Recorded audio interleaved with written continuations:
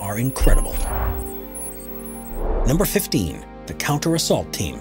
Members of the Secret Service have to be prepared for any and every threat that comes their way, but each person has a specific role to play in this. The most visible are the personal bodyguards that are always seen walking next to the president and ride in vehicles with him, but there's far more support nearby. The Counter-Assault Team, for example, is a specialized tactical unit that supports the protective division of the Secret Service, and closely follow behind motorcades and are present at any location the president or someone under protection appears. In contrast to the protective personnel whose role is to prevent the protected people from being injured and to evacuate them to a safe place as soon as possible, the Counter-Assault Team are the ones who will actively track down the threat and eliminate it. Dressed all in black, they're typically armed with SR-16 assault rifles, a pistol, and flashbang grenades, and buy valuable time for the protective team to carry out their role.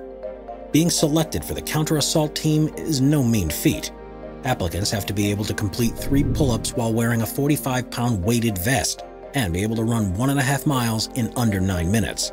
Requirements and training are so tough that only 1 in 10 who make it to the program ultimately join the team. Number 14. The Beast.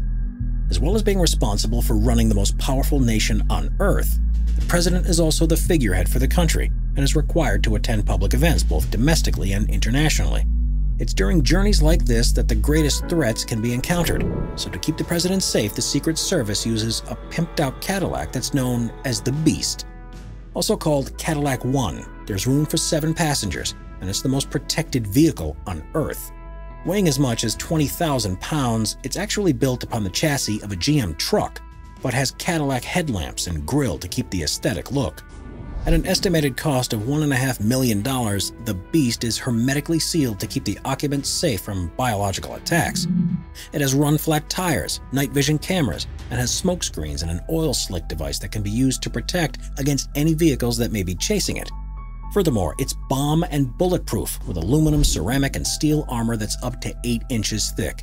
And the doors themselves are each thought to weigh as much as those on a Boeing 757. But unlike those on the aircraft, can actually electrify the handles to prevent unwanted guests from entering. Number 13. Working the rope. Most presidential engagements are planned well ahead of time and give the Secret Service ample opportunity to scout the area and ensure there are no points of vulnerability. But when you're looking after the leading figure in the free world, things don't always go to plan. Sometimes the president will make impromptu stops at locations or take part in a meet and greet which hadn't been scheduled. And this is said to be the most anxious time for any Secret Service agent. Of course, they're trained to cope with this eventuality with a technique that's called working the rope. They're more than aware that threats can present themselves from virtually any direction, and no matter how harmless someone in the crowd may seem, they could just be a matter of seconds away from launching an attack. You'll have noticed how they always wear dark shades, and these perform 2 vital roles. First is to stop anyone from knowing where they're looking, and what they're doing is quickly looking around at everyone nearby to see what's in their hands or if there's any suspicious activity. And they don't want any potential aggressors to know that they've been spotted. The other purpose of the glasses is to protect their eyes from any liquids that may be thrown at them or bright lights that may be shown at them, ensuring that they can continuously keep on the job at hand and ensure the president's safety. Number 12. Eagerness to learn new things. While it's not an absolute prerequisite to being a Secret Service agent, an eagerness to learn new things definitely helps a lot with fitting into the role. The president is accompanied whenever they go outside, and if they take part in an activity, the agents have to go along for the ride with them. Ronald Reagan, for example, was a keen horse rider, so his details soon had to learn how to ride a horse themselves to keep up. Clinton, on the other hand, was more of a runner, so his bodyguards found themselves running 5 miles each day, and had to be extremely fit to be able to do that while performing their jobs to the required level at the same time. Recent presidents, of course, have spent more time on the golf course, so agents may find themselves playing around too, which all means that working in the Secret Service, you never know what's quite going to happen every day you go into work. You have to be prepared to learn new things very quickly. Number 11. The advanced detail. Whenever the president is scheduled to travel somewhere other than the places that are continuously kept to an adequate level of security, an advanced team is sent from the Secret Service to scout the route, assess any potential dangers, and make sure things will go exactly to plan. Often, these advanced teams will travel weeks or even months ahead of visit, and they're required to map out emergency escape routes from each destination, critical entry points, places where they may encounter a risk of fire, or choke points that would be the most likely places an attack would begin. And these are all reported back to Central Command, so everyone can be briefed about what to expect. Critically, both walking and driving routes are planned, and at least 2 backup exit strategies are arranged just in case the main route is compromised. Possibly the most discouraging thing about this job is that since presidential diaries are changing all the time, agents may spend huge amounts of time planning for trips like these, and it amounts to nothing because the trip is canceled at the last minute. Number 10. They supervise chefs. Historically, heads of state had food tasters, whose sole responsibility was to take a mouthful of every meal that's served to make sure it isn't poisoned before the important people have some. And while there are rumors that this still happens in the White House, officially at least it doesn't. Instead, the whole process by which food arrives in front of the president is closely monitored, and sometimes the length that agents have to go to do this are unbelievable. First of all, any food that's sent in for the president, from a farm wanting to offer its latest variety of beef jerky to a little old lady who's baked a cake, is thrown in the trash immediately, because you can never totally be sure who sent it. Next, the supply chain of every ingredient that's provided to the White House is meticulously investigated. And once it's given the thumbs up, companies are added to a list of trusted suppliers and undergo random inspections from that point on. Chefs in the kitchen, despite being trusted members of the White House staff, will always be watched over by agents while they're preparing food for the president to make sure they don't do anything untoward to it. But there is one surprising aspect. No such rules apply to if the president wants to order a pizza or takeaway. Instead, it's simply ordered to a nearby building, so there's no way the staff at the restaurant know who it's going to, and the chances of something bad happens are drastically reduced. Number 9. The president is never alone. Becoming part of the Secret Service means you're willing to do whatever it takes for your country. While no oath is specifically required to say that you'll protect the president at all costs, that's one of the expectations of the role. But thankfully, very few agents that we know of are actually put in that position. One thing they do have to contend with, though, is the fact that the president can never be left alone without a member of the security detail. This means that when they're in the most private of moments outside of the White House, an agent has to be nearby, including doctor's appointments, strategic conversations, and even when they have to go to the bathroom. We are constantly adding more people to the Top 5's production team to bring you all the best content. Be sure to subscribe with notifications on and hit the like button. Number 8. Protective intelligence. As such a high-profile figure, the president receives a surprising number of threats each day, from angry tweets to letters, video broadcasts, and phone calls to the White House switchboard. And while most of these come from people who pose no actual harm to the leader, the Secret Service don't take any chances. Known as protective intelligence, this division takes a proactive approach to potential dangers. Each and every threat is investigated and can involve doing a full background check on the individual involved, which may even include interviewing neighbors, family members, and work colleagues. And based upon the results, a decision is made. In the least serious cases, a warning is issued.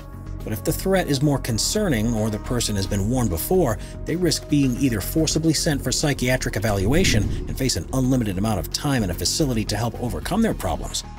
Or if they're deemed to be of sound mind, they're charged with a Class E felony that can result in large fines and extended jail time. The Secret Service has a surprisingly wide remit when it comes to this and can prosecute offenders even with very minimal evidence. Number 7. They protect anyone at risk. The Secret Service are mainly associated with the responsibility of protecting the president, but they are in fact in charge of the security of everyone whose life may be at risk in the line of governmental service. Once someone has been elected into the role of president or vice president, they have a Secret Service detail for the rest of their lives, with the only exception being that they can change this to a private security contractor once they've left the White House. When it comes to other members or staff, things are taken on a case-by-case basis.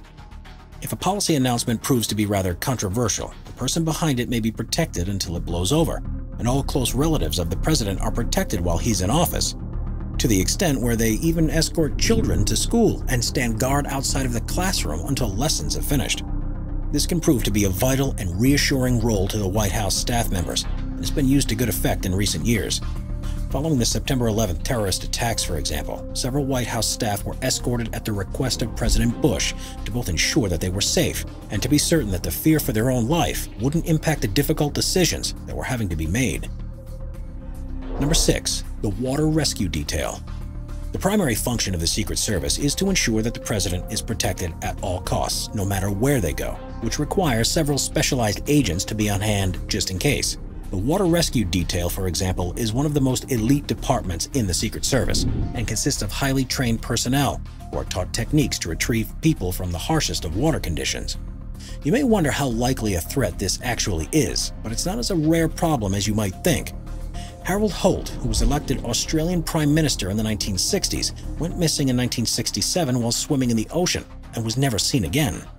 With U.S. presidents seemingly unable to resist the lure of a waterside photo opportunity, agents are trained at Kitty Hawk, where they're taught the techniques of rescue from riptides and strong waves, which are a cause of at least 80% of ocean incidents.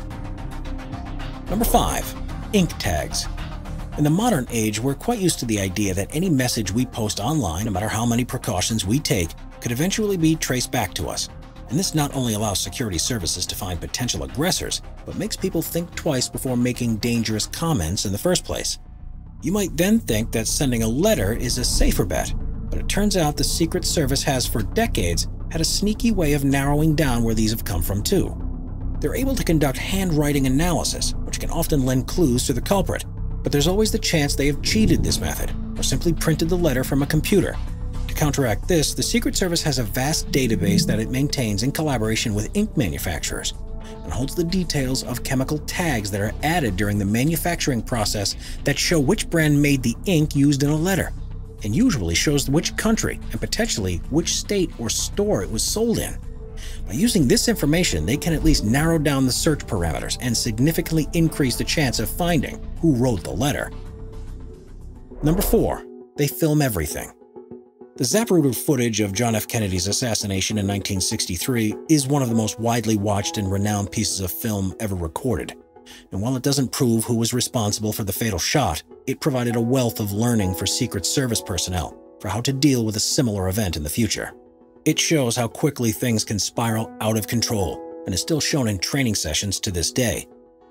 Aware of how invaluable it has been, it's now Secret Service protocol to film every motorcade and event that the president is a part of, because this too could prove to be incredibly important if an incident occurs. At least it may help identify someone who makes an attempt on the president's life. And at the worst, if someone's successful with an attack, it'll provide future generations of Secret Service personnel information on where their weaknesses lie and where improvements in security can be made. Number 3. Spare blood. Despite traveling in the most secure car in the world and being surrounded by a private detail of security personnel and bodyguards who scout and scour everywhere the president is going, there's always a slim chance that this won't be enough and that the leader of the free world will come to harm. If this does happen, the Secret Service takes every precaution needed to give him the best chance of recovery.